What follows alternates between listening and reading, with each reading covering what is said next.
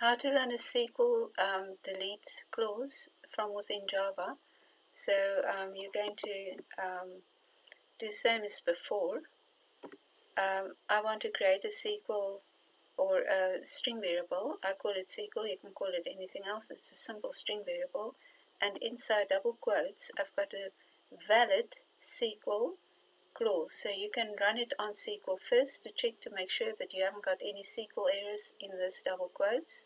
Because in Java, everything in the string variable will be seen as string and will not be interpreted as SQL. It only interprets it at runtime. So you just have to make sure that it's correct according to SQL.